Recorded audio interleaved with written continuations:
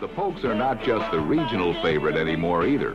With regular exposure on national television, Oklahoma State has become a media darling.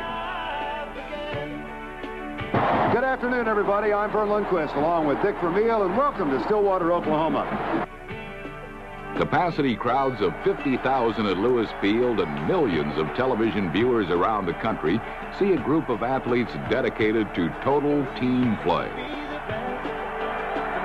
Cowboys special teams have a long history of exceptional performance, and the 1987 squad was perhaps the country's finest, finishing first nationally in kickoff returns, second in punt returns, and fourth in net punting. With 5 bowl appearances in the last 7 years and 8 victories in 11 bowl games, Oklahoma State has demonstrated the knack for meeting challenges head-on. It doesn't take a genius to recognize that big defensive efforts are part of the winning game plan. Cowboy defenses take great pride in their reputation for hard-nosed, all-out physical play. Home to a fever pitch by assistant head coach George Walstead, coordinator Lewis Campbell, and assistants Johnny Barr and Kenneth Pope, OSU unleashed its particular brand of mayhem. All Big 8 players David Bailey, Marcus Jones, Ricky Shaw, and Sim Drain haunted enemy backfields, while all league selections Jerry Deckard, Rod Smith, and Melvin Gillum spread havoc in the secondary.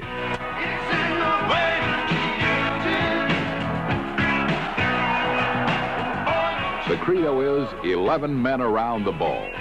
From down lineman to free safety, these Cowboys are living, breathing examples of the virtues of teamwork. Holloway goes back to pass. He looks downfield. He throws a long pass for Cabinet. Intercepted by Melvin Gillum at the 15-yard line. He's at the 20-yard line. Gillum to the 25 going laterally. A great interception by Gillum.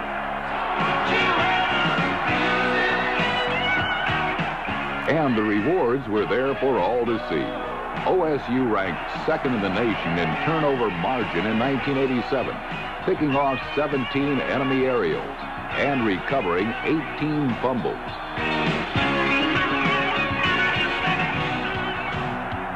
(1987), a year to remember for players and fans alike. A year of triumph, certainly. A year of awesome talent, definitely.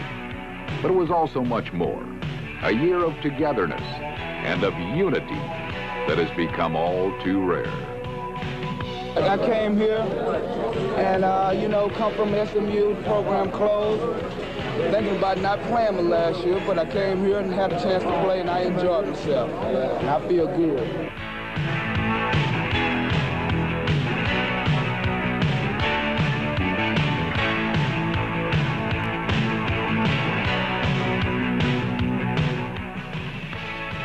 I want to be remembered as, as a player going out and giving his all every game. That's the way I've established myself around here. Go out and practice hard and go out in the game and just give it my all. And I just want people to remember me that, Thurman Thomas is a hard worker. He goes out and does the right things. And the words of Thurman Thomas would serve as the watchword for the entire squad.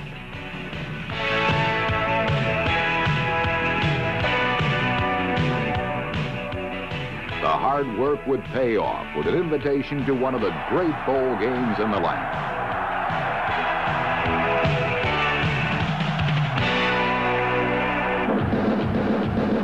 Here in El Paso, Texas, and across the Rio Grande and Juarez, Mexico, Christmas Day is being celebrated. The population of this international twin city, 1.5 million.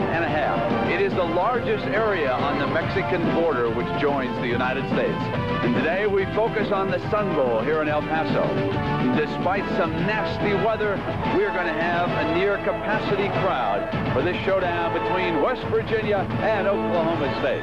Welcome, everybody, and a very Merry Christmas. We certainly hope you're nice and warm and snug where you are, and we think we're going to bring you some exciting college football here this afternoon. And let me bring in my colleague, Pat Hayden. Pat, a very Merry Christmas to you, too. One of the oldest and most renowned of college bowls, the John Hancock Sun Bowl, pits OSU against one of the established powers of Eastern football, the Mountaineers of West Virginia. For the 9-2 Cowboys, this game is an opportunity to move into the country's top 10. From the opening whistle, they pull out all the stops. Gundy gets the ball off Thurman Thomas, pitches it back to Gundy on the flea flicker. Looks downfield, throws for Dykes, hands him at the 30, he's at the 25, 20, 15, 10, puts the shoulder down, tackled inside the 6, and about the 5-yard line.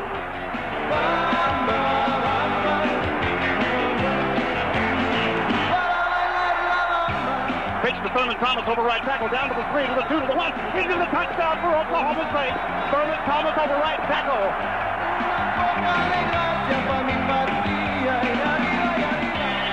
With the Cowboy offensive line opening huge holes, Thurman Thomas has a field day, and his running provides the impetus for a tremendous offensive performance.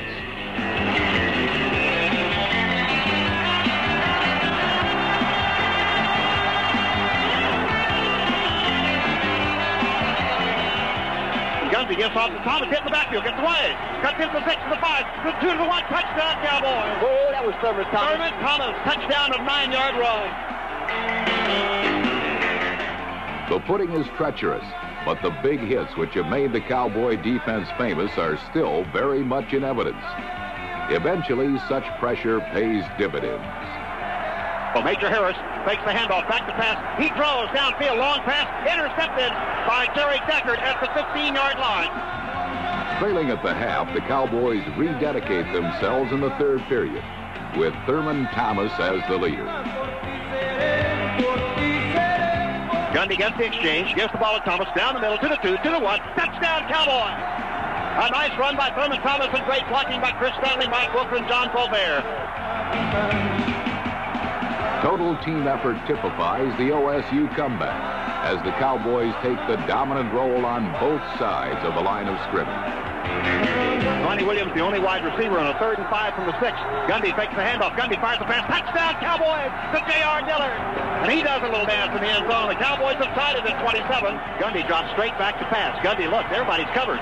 We can look down and see that Gundy scrambles out of the pocket. He looks. He throws the pass downfield. It's caught at the 20-yard line. And down immediately. What a great play. Gundy gives the ball to Thomas over the left tackle. Jumps in at the 2 to the 1. Touchdown, Cowboys!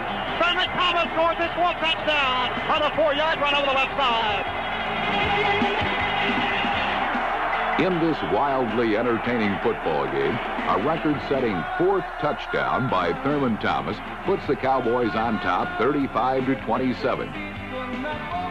In keeping with the seesaw nature of the contest, West Virginia tallies with just over a minute remaining. They will go for 2, looking to tie it up. Major Harris gets the exchange, rolls right, looks, still looking. Guy goes back to his left.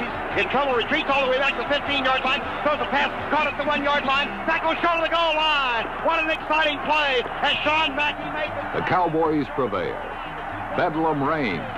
It's an incredible finish to an incredible year. A year which will always be recalled as the times of our lives.